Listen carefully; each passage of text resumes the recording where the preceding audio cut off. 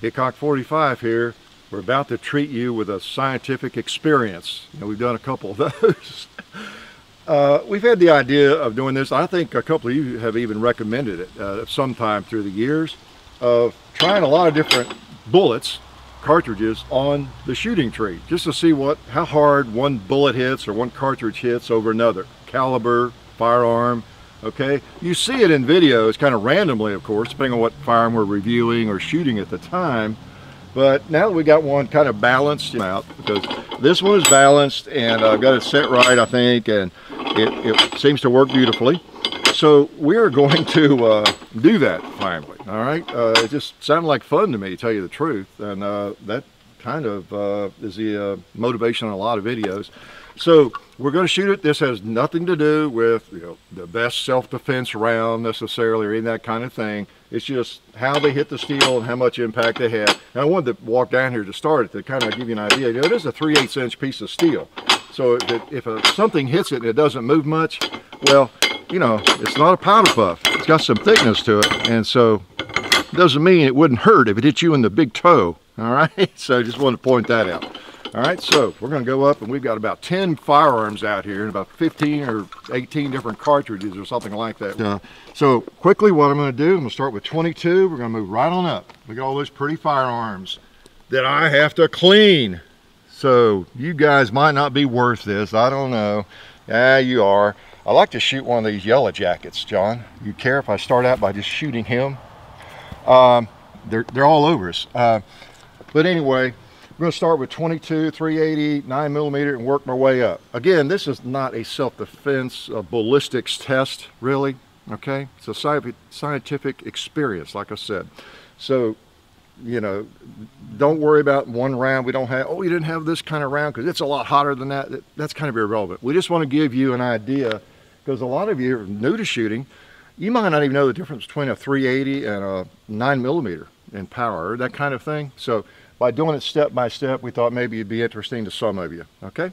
So, without further ado, we're going to start with 22, just some CCI standard ammo in there, and I'm going to try to hit the things, all right?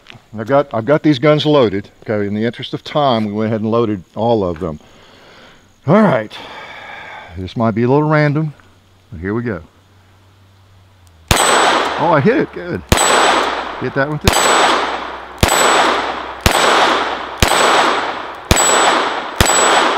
I was afraid with the 22 might not move it. Okay, so there you go. Read into it what you will. All right, that's what a 22 does, long rifle. Okay, look at all these guns I've got to clean, John.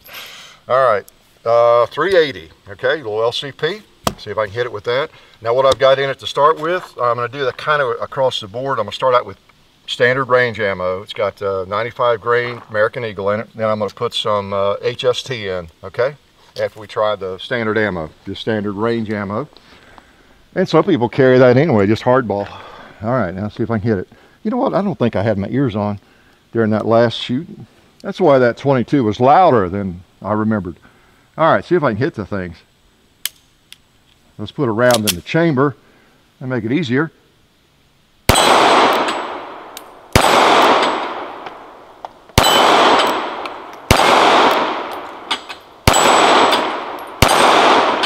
Okay, looks like that magazine's trying to act weird on me. All right, I'll have to check that out later. All right, now, so that was just standard American Eagle. Let's try some HST, see if there's any difference. Uh-oh.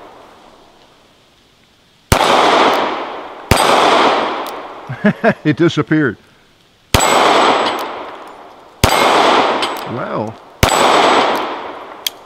Well, that surprised me a little bit, I'll have to say. I've got another mag, but I guess we don't need it. Huh, interesting. Well, let's go ahead and shoot it. Why not, since I have it. Interesting. That's what I carry. Glad I do when I carry this.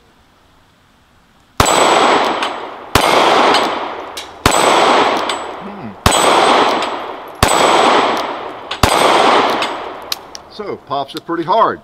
Harder than I thought or remembered. Okay, so that was HST. Okay, Now we move up to 9mm, and since it's a 9, maybe the most popular round out there, we got to imagine that, a Glock 19. And I'm gonna start out with what we already have in it is 115 grain, 115 grain, okay, full metal jacket, standard American Eagle, okay. And then because it is such a popular caliber, and generally everything seems to be almost 115 or 124, and then you got 147. We're going to shoot all those weights, okay? So just 3 different ones though. So we'll start out with, I'll put that one in my pocket. Oh, no, it's this one here. This has 124 grain, okay? So I'll put that in my pocket. So we'll have those 2 with me. All right, so let's shoot the 115 grain standard range ammo American Eagle.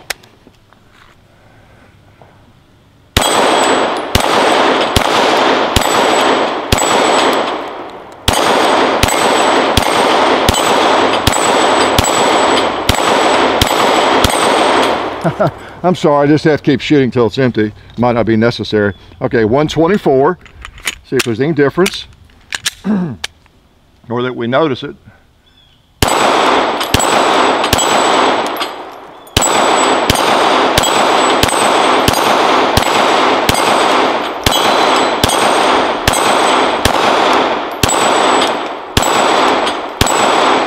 Kept expecting to run out of ammo. All right, so that's for what that's worth. I'll have to look at the video to kind of judge some of that myself. Now we've got some HST, and this is 147 grain, okay? Plus P, 147 grain plus P.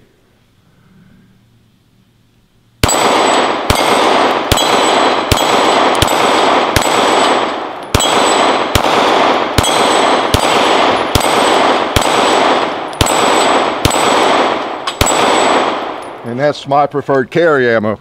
It and Gold Doters is wonderful. Okay, so hope you're keeping up now and you're listening. You can always go back, you can cheat and rewind, right? Okay, so that's the 9. All right, so whatever that tells you. Now 40, I've shot a lot of 40 lately. Now in the gun we have 180 grain full metal jacket, and then we're going to shoot some HST right here. Okay, I'll put that one in my pocket. So the old Glock 23. American Eagle.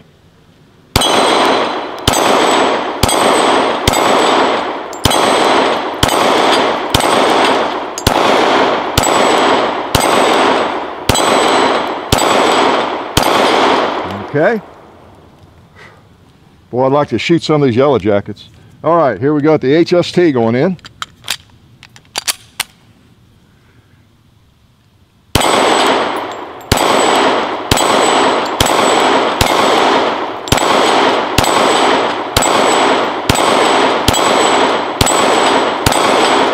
All right, so whatever you can tell about that. Looks like both of them knocked it around pretty well. Okay, another one I don't shoot very often. 357 SIG. We're starting with 125 grain full metal jacket. Then we'll go to some, now this is one of the off-brand, but it's defensive ammo. I think it's Winchester. I didn't say that. But I'll put that in my pocket. And I doubt there'll be a lot of difference because the 357 SIG hits pretty hard. We'll see. It's also pretty loud.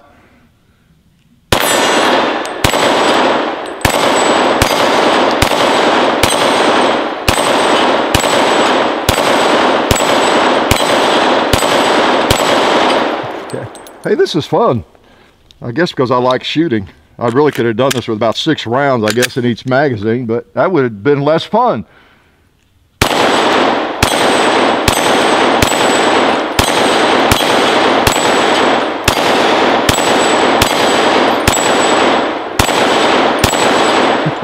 I get to shoot more this way. Okay, so that was HST on the last one there. All right, so we're moving right along. Now we're up to the 45. Thought I'd bring out the Series 80, my old Series 80. We're going to shoot hardball first. I'll take a couple of those just in case. And then, let's see. Oh yeah, I've got that one loaded with, I'll bring both of them with me. I've got, as you can see here, HydroShock. Okay, we're going to shoot standard, a 230 grain American Eagle, and then some HydroShock. All right. 45 ACP.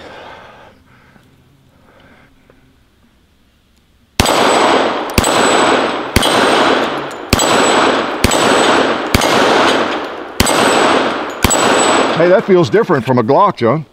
All right, I guess that's enough of the hardball. Let's try the HST or Hydroshock. Yeah, I think that put one in, didn't it?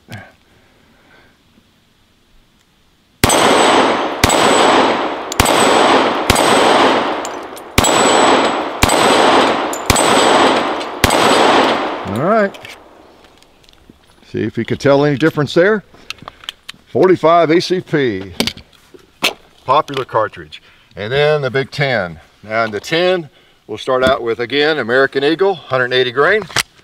And then we'll go to some trophy bonded. That's some serious rounds. All right. See if the 10 will knock them around.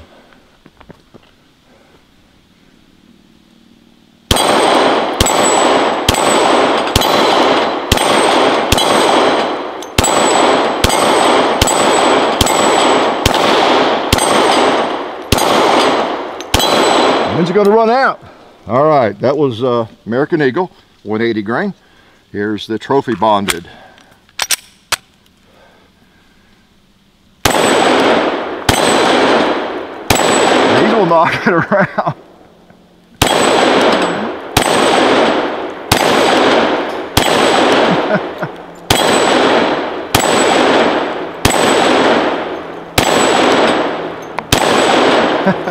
That's a good test for the target. Wow.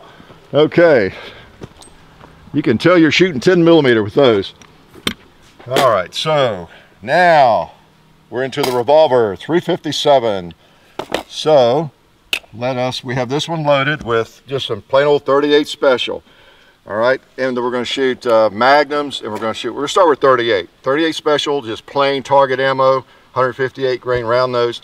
Then we're going to shoot some Plus P 38 special, which is what I carry in it. It's what I keep in it. And I've got 6 of them lying right there. I'll just put them in my pocket and I'll have them over here. Actually, I need more than 6, don't I? I forgot. It's a 7-shooter. We have to at least load it fully. Now, how did that happen? Because I thought I had... No, there it is. Yeah, because those were actually the rounds that were in the Firearms. So, yeah, there's the 7th one. Okay, so I got 7 after all. Put them in my pocket. What else do I have in my pocket in the way? Magazine. All right. All right. Plain old 38. Round nose. I'll shoot double action maybe.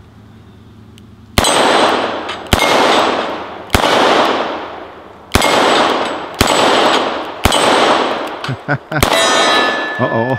A little missing. See, you got a good feel for that. All right, now we're going to put Plus P's in it. These are not magnums, but they're 38 extra power, the Plus P. They're still 38 special cartridges for the new shooters. Not any longer. They're just at the upper end pressure-wise for a 38 special. All right, kind of a light magnum. All right, I'm going to cock it to make sure I can hit it.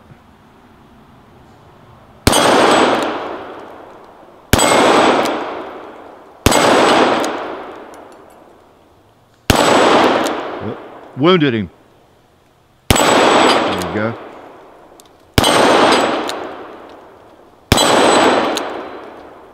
So it looks like with a good hit, they go on around with the Plus P's. All right.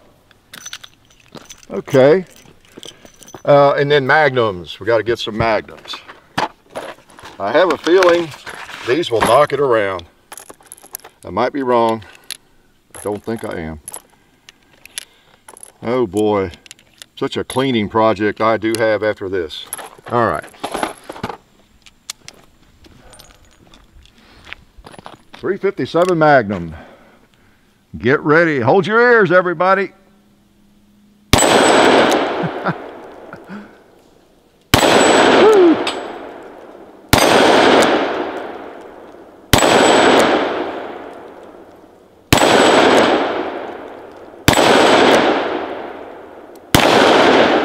Missed on the last one. Wow, that sends them around. No question about that. Okay, that's a fun gun to shoot. One of my favorites. All right. So now we're up to 44 Magnum. Thought we'd start with some 44 Special, okay? And then we'll go to Magnum, and actually I might just put those in my pocket. So we'll be ready. There's 6 of those. I have a feeling those will knock it around too. So we're back to a 6-shooter. All right.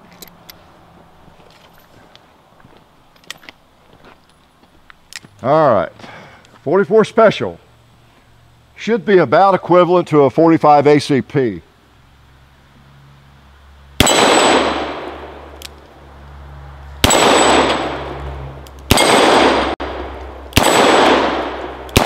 Well, better cock it.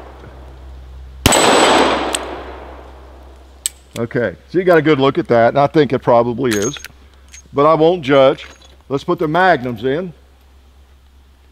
I better cock it to make sure I get my good hits. I mean, if I come out with a gun like this and shoot a double action a little bit, I can get myself reoriented and hit about what I want to hit with it, but I don't want to waste time with that on this video.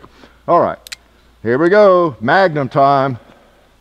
Let's hit some steel. Get ready. Wow.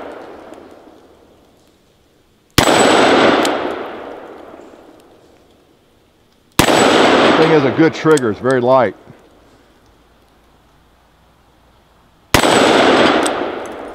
Did he shoot 5 or did he shoot 6? There we go. So that sends them on around. Magnum. All right. Now we're going to end up with the best 45 Colt. My glasses are getting all sweaty. It's pretty cool. It is November and it's about 80 degrees. All right, so here we go. You saw it's a standard American Eagle. All right, 45 Colt. One of my favorites. Watch me miss every one of them.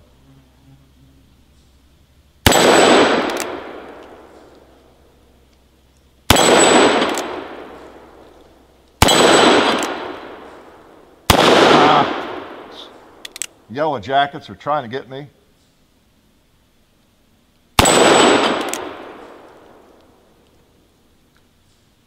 Click. Okay.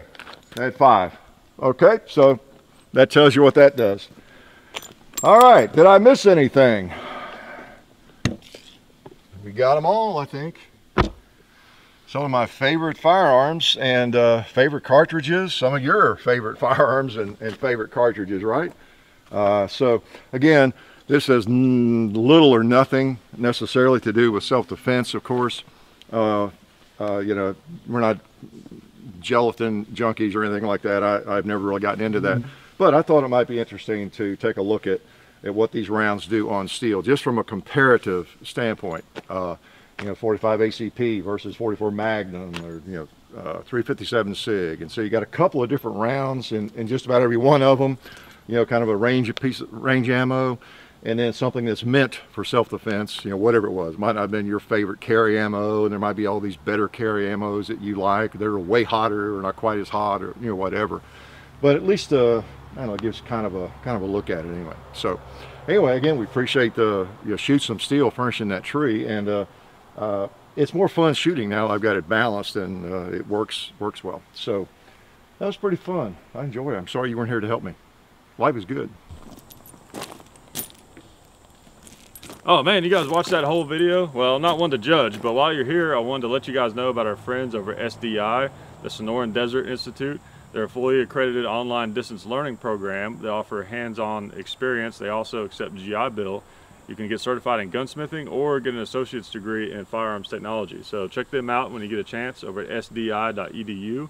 Also, some of the new targets you may have noticed on our range are from shootsomesteel.com, so maybe give their website a look. And also the Vaultec safe that you may have seen on our shooting table, you can check those out at vaultecsafe.com. Also, don't forget to check out our website, hickok45.com. You can find all of our links to the different social media sites that you can find us on, like full30.com. The Real Hickok 45 on Twitter, on Instagram, Hickok 45 on Twitter, Hickok 45 on Facebook. There's also the Hickok 45 and Son YouTube channel. So just go to the website and you'll find most of that stuff, and our t-shirts, of course. You can find all of our merchandise for sale there on hickok45.com. And man, I guess you guys are gonna have to find something else to watch on YouTube, because that's it. That's all I have to say. Appreciate it.